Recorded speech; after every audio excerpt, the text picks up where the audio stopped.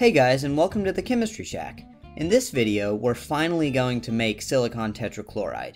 I've been promising to make this video for a long time, but now I'm finally going to show you guys how to make silicon tetrachloride. Silicon tetrachloride, or SiCl4, is an interesting molecule because it is a compound of silicon that is liquid at room temperature. Silicon tetrachloride is also interesting because it exhibits the non-metal characteristics of silicon. Without getting into too much detail, silicon is a metalloid, which means it can sometimes behave as a metal and sometimes as a non-metal. In the case of silicon dioxide, also known as sand, silicon acts as a metal and forms ionic bonds with oxygen. However, in the case of silicon tetrachloride, silicon acts as a non-metal by forming covalent bonds with chlorine. These covalent bonds are what make silicon tetrachloride a liquid at room temperature. Before we go on to the experiment, I should warn you that this is a very dangerous procedure as it uses chlorine and produces silicon tetrachloride, both of which are extremely toxic. Do not repeat this experiment under any circumstances. As I said before, silicon tetrachloride is an interesting molecule, but it also has an interesting reaction with water that I will explore in a later video. The setup and procedure that I used for this experiment comes from Wacker's experimental kit, and you can see this online through the link in the description. The setup that I am using is based off of the website setup, but I added a few modifications to fit my workspace. The first part of the apparatus is the chlorine generator. This consists of a 2-neck round-bottom flask with a pressure equalizing addition funnel on one neck and a 1-holed rubber stopper fitted with a glass tube in the other neck. Next is the chlorine drying tube, which will be filled with sulfuric acid. The dry chlorine will then pass through more rubber tubing and end up in the reaction tube. A reaction tube is basically a test tube with the bottom cut off. You can order these from Home Science Tools or make your own by removing the bottom off of a test tube if you have the right tools. The reaction tube will contain the silicon and it will be heated so that the silicon can react with the chlorine.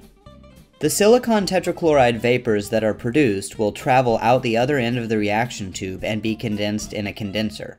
They will then collect in a test tube which will be cooled in ice water. The collection setup that I am using consists of a broken vacuum distillation adapter with the test tube connected to the exhaust port. This setup happened to work for me, but you definitely don't have to use this same setup.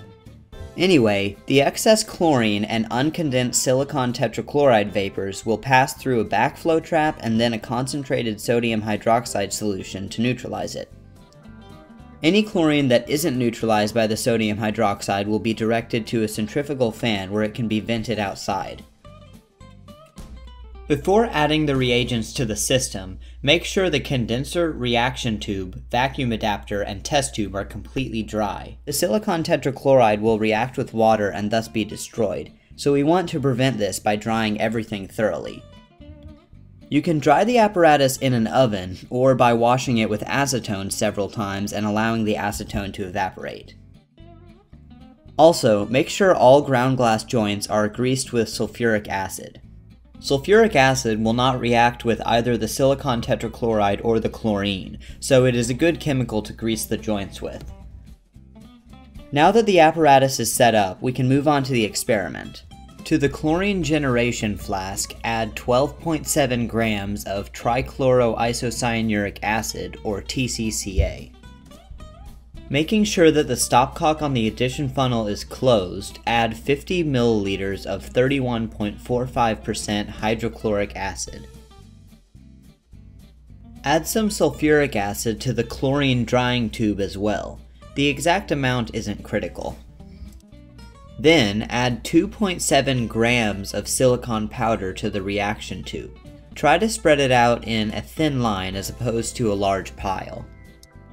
If your silicon comes in chunks instead of powder, then you will need to powderize it as this reaction only works with very fine silicon. However, I would recommend simply buying silicon powder instead of trying to crush up chunks of silicon. I found crushing up chunks of silicon to be extremely difficult, and even after a lot of smashing and grinding, I couldn't get it fine enough for the reaction to occur at a reasonable rate. The amounts used here represent a massive excess of all of the reagents. I wanted to make 1.48 grams of SiCl4, or about 1 milliliter, which would only require 0.245 grams of silicon. I am using about a 1000% excess of silicon because this reaction is very inefficient and generally gives pretty low yields. Also, you may notice that we are generating an excess of chlorine. This is because we need to flush the apparatus with chlorine before beginning the reaction to remove any atmospheric air from the system. When everything is ready, begin slowly adding the hydrochloric acid to the TCCA. You should see a greenish-yellow gas produced as the HCl and TCCA react to form chlorine. You should also notice bubbling in the sodium hydroxide trap as air is being pushed out of the system. Continue flushing the apparatus with chlorine until the yellow color is clearly visible in every part of the apparatus. While you are doing this, check for leaks by holding damp blue litmus paper up to any joints. If the paper turns red, then chlorine is leaking out and you should stop generation immediately and ventilate the area. Make sure you have ice water flowing through the condenser and that the collection test tube is submerged in a beaker of ice water. Once the apparatus has been flushed with chlorine and the rate of chlorine generation is steady, begin the reaction by strongly heating the silicon in the reaction tube using a torch or Bunsen burner. The production of steam indicates that the silicon wasn't completely dry, and this will negatively affect our yield. After a few minutes of strong heating, the silicon should become red hot and you should see silicon tetrachloride vapor exiting the reaction tube.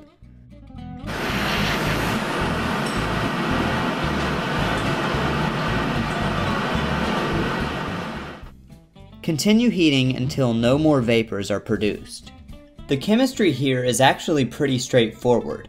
All we are doing is combining silicon and chlorine together in a synthesis reaction to make SiCl4. I think this experiment is a good reminder that sometimes simple reactions require very complex setups and procedures.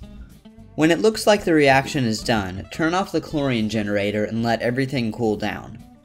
The red spots on the reaction tube are iron chlorides produced from iron impurities in the silicon reacting with the chlorine. Most samples of silicon will contain some iron impurities, so don't be alarmed if this happens. In the test tube, you can see the beautiful liquid silicon tetrachloride product. When the test tube is removed from the ice bath, it is easy to see that it is yellow. Pure silicon tetrachloride should be clear, but mine is yellow likely because of iron impurities in the technical grade silicon powder that I used. It may also contain some dissolved chlorine. When I ran this reaction using reagent grade silicon that I had crushed up myself, the product was actually clear. So ideally for this reaction to work best, you'll want to find reagent grade silicon powder. I will use the product from this run in a future video to demonstrate its reaction with water. If you want to store your product, I would recommend using an ampule. If you store this compound in something like a vial, water will slowly react with it and eventually all of your product will be destroyed. However, ampules provide a completely airtight seal, so it will stay pure until you need to use it. Shown here is the ampuled product from the run where I used reagent grade silicon. You can see that it is slightly cloudy, and this is because the ampules I used weren't completely dry, so the product reacted with the water to form this white solid. I also tried this reaction using the silicon that I synthesized myself. Despite the silicon clearly reacting with the chlorine, I didn't collect any product. However, I think this is simply because I didn't use enough silicon. As I showed before, you need a lot of silicon to get even a small amount of product because of how inefficient the reaction is. Well, that's it for this video. If you like what you saw, click that like button and share this video with your friends. Check out my channel, The Chemistry Shack, for more chemistry videos, and if you like them, make sure to subscribe. Thanks for watching!